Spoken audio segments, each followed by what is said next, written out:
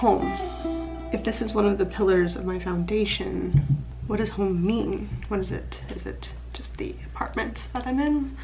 Is it the things that are around me? The people? It's a weird accumulation, I think, of all these things. When I think of home, it's the place where I go back to my spirituality time and time again.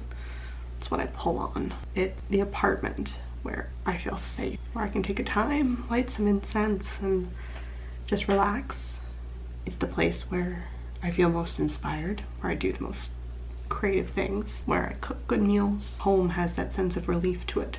But when I think about my past in other places that felt so much like home, it wasn't necessarily the apartment that did it for me. When I was in Chicago, there's a certain highway that drives under the stock exchange building, and the minute we drove under that tunnel, I could, like, it just felt so electric. San Francisco, it was crossing the Bay Bridge, and here I hadn't quite felt that yet. And then I realized I did every single day when I walk around the city, when I take walks in the woods.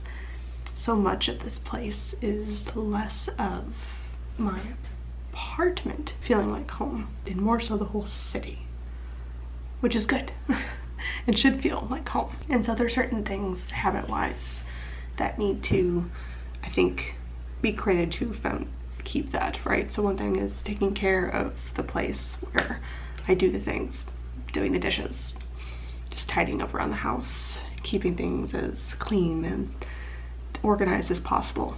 Clean environment equals a clean mind, things like that. Also reminding myself that even if it is just lighting a bit of incense, lighting a candle, holding a crystal for a few minutes in the morning or while I'm working, to work magic daily in my space so it feels like it has my energy constantly exerting into it. And then it's also to remember that it's not just the apartment, and it's not just necessarily the outdoors or, you know, the people that are surrounding with. So much of it is all of that together. That if I find a certain feeling, a comfort in a coffee shop around the corner, or in walking through the woods, or in just enjoying the outdoor patio, or, you know, just sitting at a bar with friends, it's not so much of just my apartment. It is the entire city. And then also acknowledging, all within the same time, that part of the reason a home is a home is the collection of memories there. There were hundreds and thousands of memories collected over my lifetime of growing up in Chicago.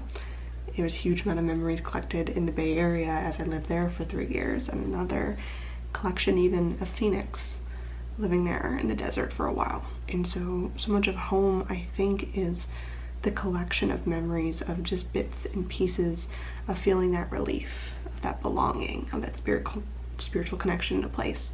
Just add them up slowly, surely, until suddenly it all accumulates into a feeling of home. So sometimes it just kind of takes time too. Anyway, that's part 1 of parts of my foundation.